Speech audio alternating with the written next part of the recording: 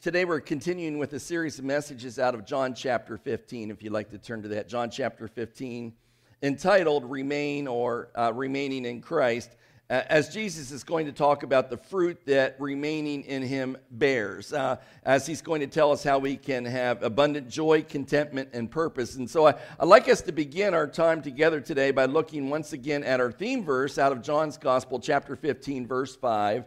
And which says, I am the vine. This is Jesus speaking to his disciples. He says, I am the vine, you are the branches. If you remain in me and I in you, you can bear much fruit. But apart from me, you can do what, church? Nothing. You can do nothing. So at first glance, though, that might sound like a confusing phrase, just saying, remain in me. Okay, it's not something we would normally say every day, remain in me, you know.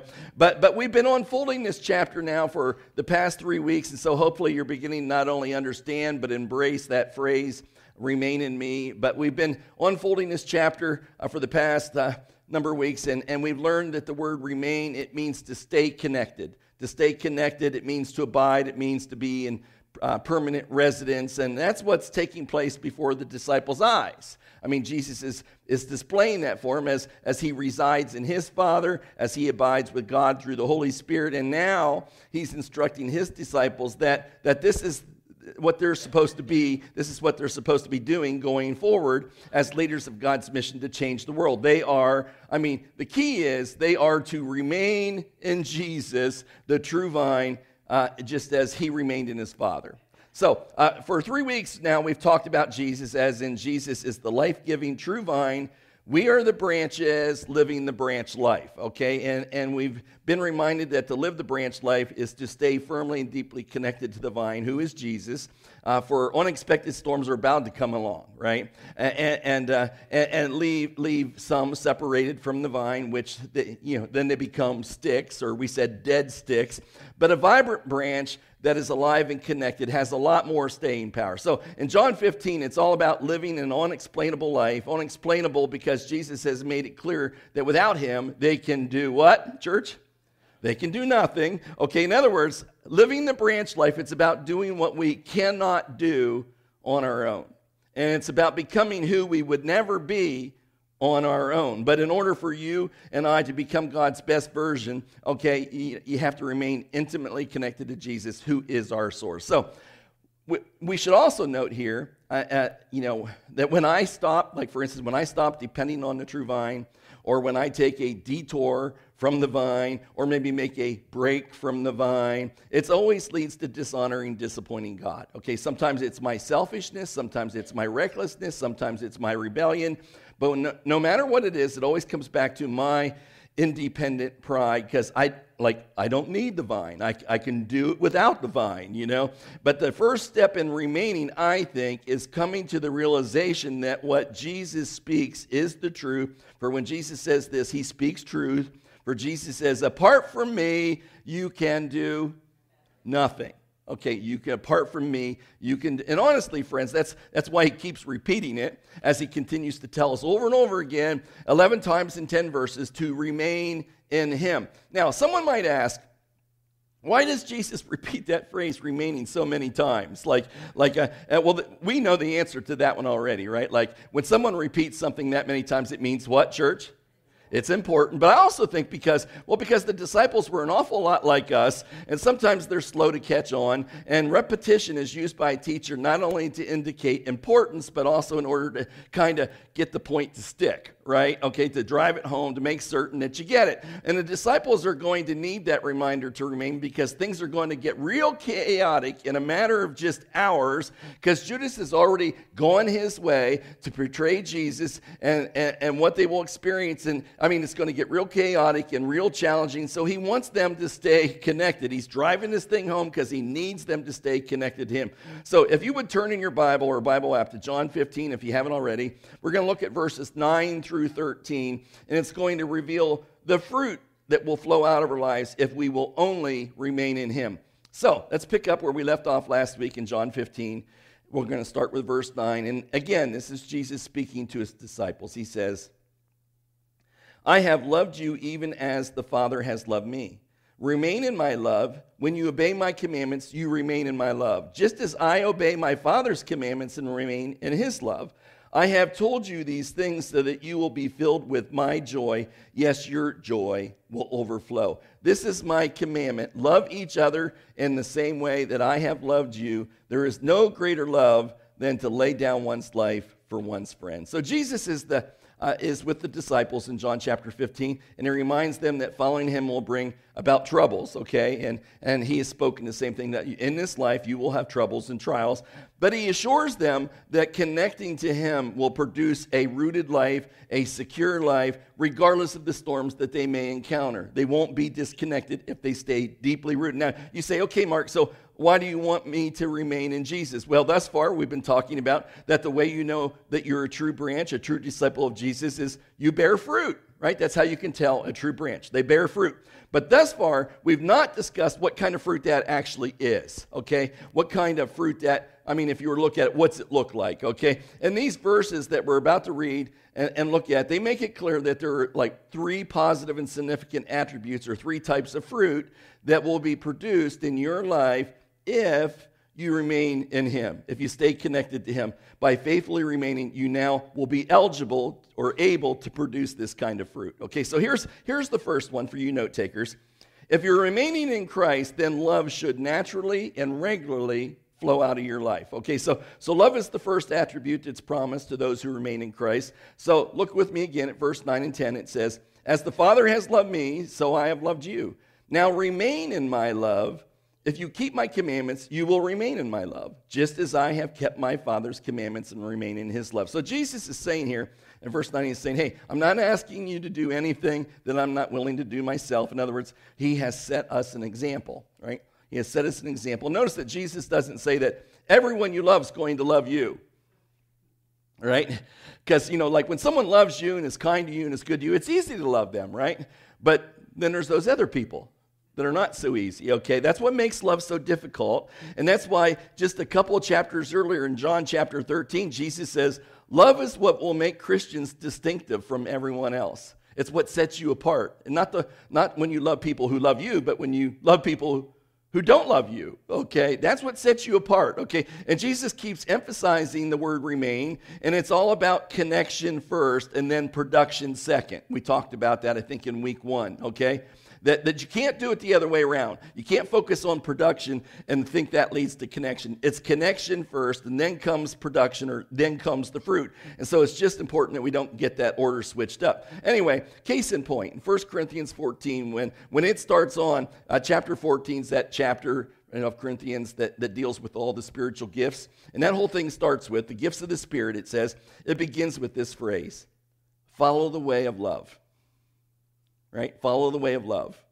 And you read through that entire passage, and if you want those gifts, what it's really saying is if you want those gifts to impact the common good of the world and the church and its mission, you've got to start with love. You've got to follow the way of love. Otherwise, it goes on until you're done with those chapters. It says it's worthless. Okay, it's of no value. Okay, so here's the point. When we connect to Jesus, we will follow him and follow his example. It's then that Jesus will flow through our lives, because following leads to flowing.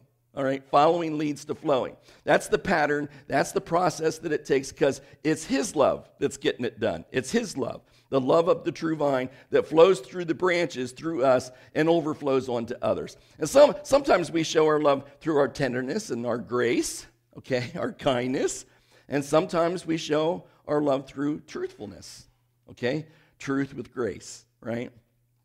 I don't remember exactly when this was, thinking about it this past week, but it involved two of our grandchildren, our youngest daughter's twins, Jack and Luke, who are now about 2.5 years old. But this was like a year or so ago, maybe when they were 1.5 years old, something like that. I'm not really sure, but it began with Luke, okay? One day I was playing with the boys down on the floor, kind of roughhousing, which is the way they like to play. And it was Luke who kind of landed on my belly, and then he stopped and reflected for a minute. He said, "Pappy, you squishy." You squishy, you got a big belly, he said, and I could tell he was impressed. He was. So much so he calls his brother Jackal and goes, look, Pappy's squishy. Okay, and so then they, what that means, that's an invitation. They acted like I was some sort of a landing pad, And it kind of hurt my feelings when they said that. And I said to myself, oh, it's no big deal. They're just little boys. That's what little boys do, I didn't think, I'm not going to hold it against them. But then I noticed across the room, my daughter Cassie was having a good time with that. And Grammy was a close second. And to be honest with you, I don't think they were too loving. Okay, truthful maybe, but not very loving. But no matter, I extended grace, didn't retaliate at all. And then I turned back to these two little boys and I said, hey, boys, show Pappy your bellies. And so they lifted their shirts and blew up their bellies as best they could, and they were as proud as could be of those bellies, and I praised them over and over again. They have awesome bellies, boys. And Mommy's going like, pull your shirt down, I'm going, no, show me your belly, and they're showing the belly, and Mommy and Grammy weren't nearly as entertained as the boys and I were, but that was a fairly long time ago. But what reminded me of it this past week was we were having maybe it was the week before, we were having a birthday party for Margie up at Cassie's house, and all that was good, and the kids and Margie were loving it. And there was this moment, though, when we were playing with the boys and such, and this time, I think it was Jack, but for whatever reason, there was no reason. All of a sudden, he just lifts his shirt, exposing his belly to all its glory, and he did his best imitation of a dinosaur roar. And Mom's like, put the shirt down. I'm going like, oh, Jack, that's an awesome belly. Let's see it again. And we just did it over and over. All truth spoken in love. Here in John chapter 15, we learn that if we remain attached to the vine, to Jesus, then his love will naturally flow. And they were naturally flowing, that's just boys. But here the same for us. And it becomes normal, and it becomes a natural expression when you've experienced God's love. And the early Christians were known for that kind of love. And let me kind of back that claim up for you. There was this second century historian by the name of Aristides. And Aristides was commissioned by the Roman emperor to give a report on the Christian community and to tell him exactly who the Christians were and what they were like, okay? And here are the findings. They've been preserved over time. Here are the findings of Aristides, what he wrote to the emperor in 137 AD. He writes this, and there's a whole list here. He says, they show love to their neighbors. They show love to their neighbors. They do not do to one another what they would not have done to themselves. They speak gently to those who oppose them, and in this way they make them their friends. It has become their passion to do good to their enemies. They live in the awareness of their smallness. Every one of them who has anything gives ungrudgingly to the one who has nothing. If they see a traveling stranger, they bring him under their roof, and they rejoice over him as over a real brother, for they know they are brothers in God. If anyone among them is poor or comes into want while they themselves have nothing to spare, they will fast for 2 or 3 days for him, and in this way they can supply any poor man with the food that he needs. This, O Emperor, is the rule of life of the Christians, and this is their manner of life. Isn't that awesome? Yeah, they were known for their love. And I think about this for a minute. These Christians did not even have the benefit of the written New Testament compiled for them yet. They did not have that yet. All they had to go on was that this Jesus, who is the one who came back from the dead, had told them, a new commandment I give you, love one another as I have loved you. And there was nothing new about loving others, but what made this new was the live as I have loved you part. And when Jesus first said that to his disciples, he hadn't even laid down his life yet, right? He hadn't even laid down his life as a higher rung, the ultimate rung. Now, what we witness so often in our society is anything but love, I think. I mean, the political divide, the racial divide, the tension over opposing opinions, and none of that seems to be subsiding all that much. And with the presidential election on the horizon, I don't think it's too wild of a speculation to say it could get worse. Okay? As one side tries to impose or force its will on the other. And listen, friends, we spoke this a couple weeks ago. The answer is not a political vine. It's not going to fix it. It's not a vine of position, of great position, that's going to heal. Okay? No, there's only one vine that can solve our woes, and it's the one that pours out love from the cross. From the cross. And says, love your neighbor as you love yourself. I mean, Jesus is saying, and it will take love. That's what he's saying. It's going to take love. Undeserved, uncomfortable, unconditional, unlimited love. A love that's only possible when you remain in Christ. You can't do it. Without him, we are what? Nothing. And we can do nothing, okay? Only with him. And I get that we have a season that in Matthew 24:12, he says this, because of the increase of wickedness, this is our enemy, okay? Jesus says in Matthew 24:12, he says, because of the increase of wickedness, the love of most will grow cold. Well, that speaks to our time, doesn't it? Because of the increase of wickedness, the love of most will grow cold. And I get that because we live in a season where there's a temptation for love to grow cold. There's a temptation that when Satan intimidates and evil escalates and a culture deteriorates, there's a real temptation for our love to grow cold, okay? For us to pull back and begin to look at people who believe differently and vote differently, for us to look at them differently. Okay, there's this temptation to be selective or to start holding back and saying, well, I'll serve this person, but I won't love this one, or I'll love this person, but I won't serve that one. And Jesus says, and this is paraphrased, if you ever find yourself living in a season just like that, you'll be tempted to hold back your love. But I'm telling you, love. Dive in and love.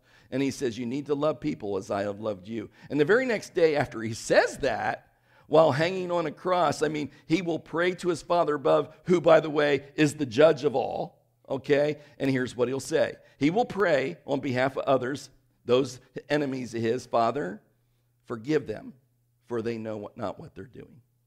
So rather than revenge, which he could ask, he prays for mercy. And instead of condemnation, he prays for restoration. Look again with me at our text. In verses 10 and 11, Jesus says, if you keep my commands, you will remain in my love, just as I have kept my Father's commands and remain in his love. I have told you this so that my joy may be in you and your joy may be complete. And that leads us to the second attribute, or our second fruit. The first was love. The second one is joy. Okay, joy. Think of this. If you're remaining in Christ, then joy should be evident in your life in the good times and in the bad times, okay? It shouldn't matter what's going on in your life. The joy of the Lord should still be evident in your life, and that's the very joy that will be the thing about you that shows other people that you're in Christ, that you're attached to the vine. It'll set you apart, okay? Jesus promised peace back in John 14 and John 15. He promises joy, and we are to be obedient to the Lord, which is how we show love, okay? And so when we're obedient and we're remaining in, and that's important to him, and then the natural response, or the byproduct, maybe I should say, by remaining in him and obeying him is joy, okay? Not just joy, but abundant joy, overflowing joy, he says. And so there's this progression of sorts. So if we could put that scripture back up again, verses 10 and 11, let's check it out. It says, when you obey my commands, you remain in my love. Okay, you remain in my life. So that's very important to Jesus, for us to make certain that we are serious and sincere about remaining in him. We'll obey him, okay? And we'll obey what he's commanded us. So if you've ever wondered what God's love language is, by the way, it's love. It's obedience, okay? It's obedience. Now look at verse 11 and see the progression. Jesus says, I have told you these things so that you be filled with my joy. You'll be filled with my joy. Yes, your joy will overflow. See the progression there from him to you? That's the progression that naturally flows out from you. Okay, there's a purpose behind this, because I've challenged you, Jesus is saying, and I'm expecting you to be obedient and to love others as I have loved you. And then to do that, the byproduct of your life becomes overflowing joy. Overflowing joy. Now, maybe this will help make it more sense. But we live in a whole different age of technology now, don't we? Like things have changed, okay? And take, for instance, cell phones. They can take a picture and record a video in color to great pictures. You can even, Photoshop and the whole 9 yards. You got the sound, everything, okay? Come a long way since Polaroid pictures that you had to wait 30 seconds for that lousy image to show up, And so you just think about that, okay? Those pictures weren't exactly the sharpest pictures, but today, what that means is hardly a day goes by without videos or pictures of our grandchildren being sent to us in a family text. And here's the point. Most of them, the pictures or videos of just the kind that if you don't laugh, you'll cry. Okay, like it's those boys, Bean Boys, and Cassie will send them to us, and she'll say, this is my life. laugh out loud, and it's got that smiley face that's smiling, but tears coming out, But every once in a while, that's the bulk of them, and they're just being kids. But every once in a while, we get a picture or a video where the kids are cleaning their room. Not often, but one where they're cleaning the room, or Beck and Sam are standing at the kitchen counter doing the evening dishes. Or this week, it was all the kids individually reciting their memory verse from Galatians 5:22 on video and sending it to us. But when we get those the comments are more like this. We respond back to, "Hey, are those really your kids? Did you rent those kids or what? Because those aren't your we'll go to them. Oh, that's not you. That's not you. That's not you." And they'll go, "Yes, it is, Pappy. Yes, it is. We did that, Pappy." And we say, well done. That's awesome. That's great. And in that moment when you finally praise them, I take it they see a little smile creep across our faces, and somehow that smile gets transferred to their faces.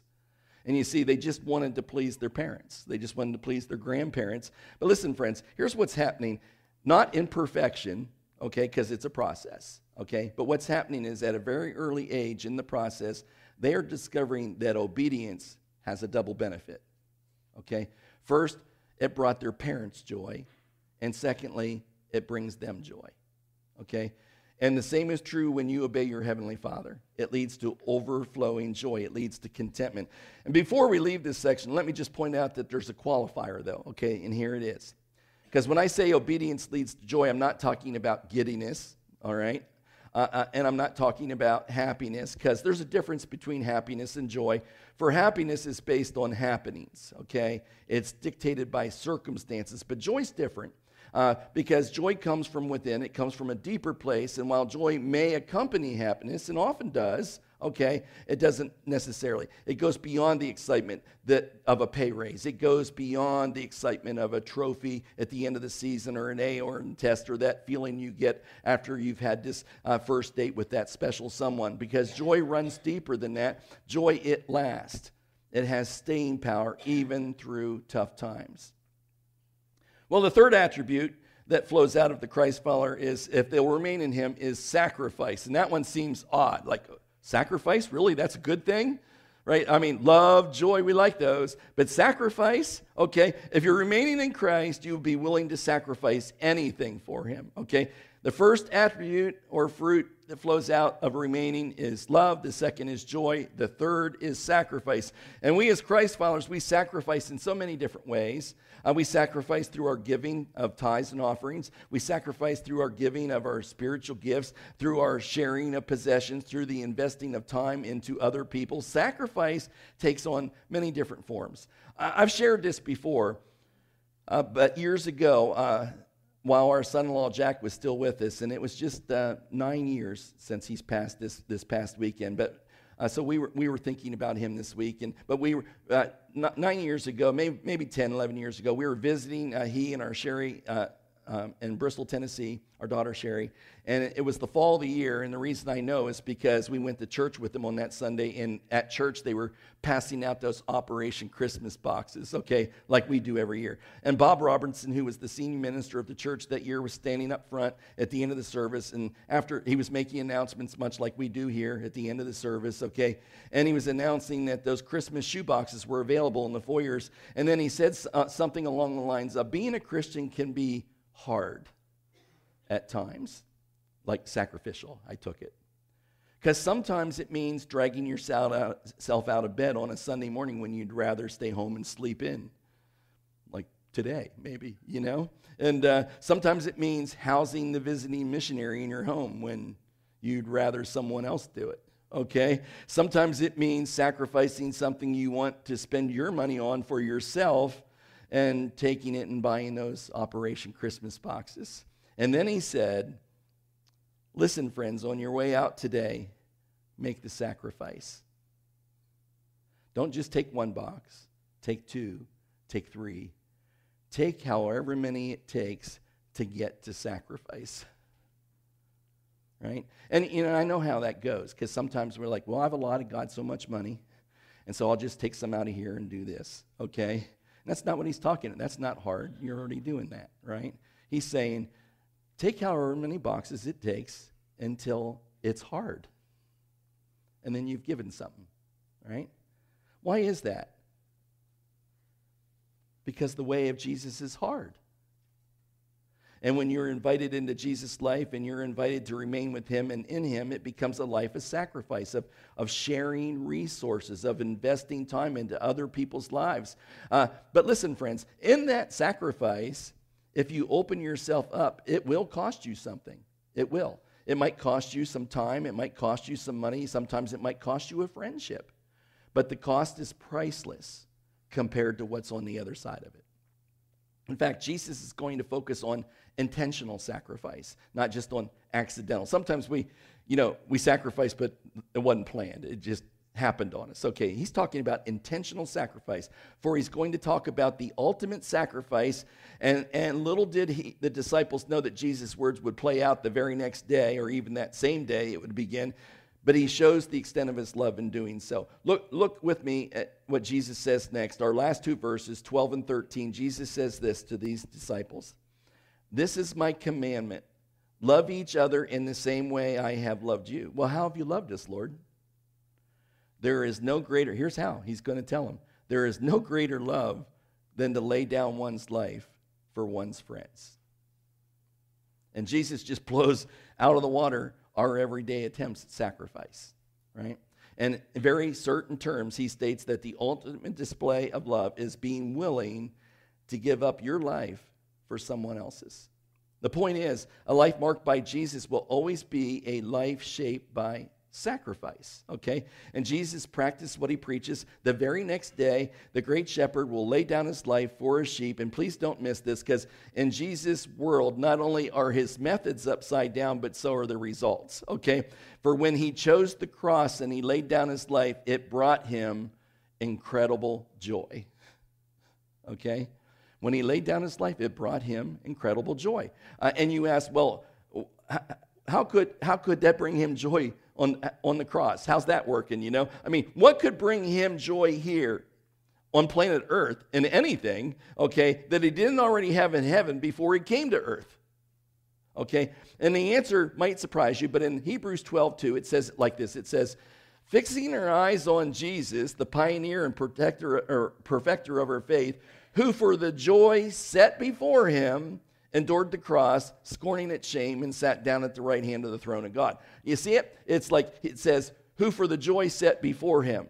So what's the writer making reference to? What's the joy that's been set before him? What's this joy that Jesus is talking about? I mean, what could motivate him down here on earth that didn't motivate him in heaven? What did he have down here that he couldn't have up there? You know, because up in heaven, he had authority. Up in heaven, he had beings worshiping him, and he had a throne and authority. He had everything, okay? So what did earth have that heaven didn't have, okay? What was the joy that was set before him? And the one thing that he didn't have in heaven was you, us, and that's it. And so he came so that you could experience forgiveness and peace and joy and salvation. And so here's how all that joy works, church family, if you want to boil it all down. If you became his joy, then he can become your joy. And that's the challenge that's right here before us this morning, each and every one of us. Jesus says, love one another in the way I have loved you. And your joy, not just his joy, but your joy will overflow. And so I say to all God's people this morning, remain. Remain, and you will bear fruit, much fruit. Let's pray. Father, we give thanks today for our Lord and Savior, Jesus Christ, and all that he means to us, Lord. And we especially give thanks each and every Lord's Day that seeing the joy set before him, meaning the cross for our benefit, he stood up and gave it. He loved us as his Father loved us. And so, Lord, we come this morning lifting up the name of Jesus, praising Jesus, Lord, and we pray that we would stay connected. We know through the Holy Spirit that is the way that he works through us, Lord, that it's Christ in us that the world sees that makes us distinctive. But without him, we are nothing, and we can do nothing.